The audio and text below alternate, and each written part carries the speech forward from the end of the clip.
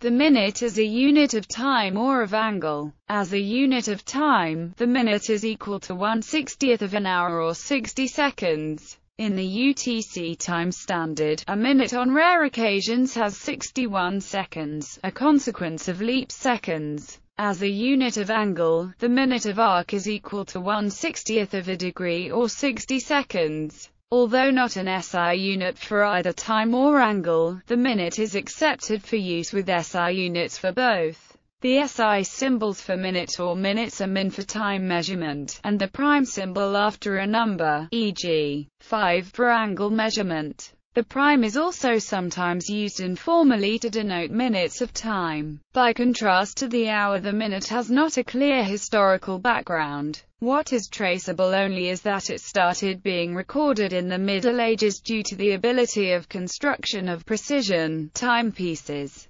However, no consistent records of the origin for the division as 1/60th part of the hour have ever been found, despite many speculations. Historically, the word minute comes from the Latin pars minuta prima, meaning first small part. This division of the hour can be further refined with a second small part, and this is where the word second comes from. For even further refinement, the term third remains in some languages, for example Polish and Turkish, although most modern usage subdivides seconds by using decimals. The symbol notation of the prime for minutes and double prime for seconds can be seen as indicating the first and second cut of the hour. In 1267, the medieval scientist Roger Bacon, writing in Latin, defined the division of time between full moons as a number of hours, minutes, seconds, thirds, and fourths afternoon on specified calendar dates.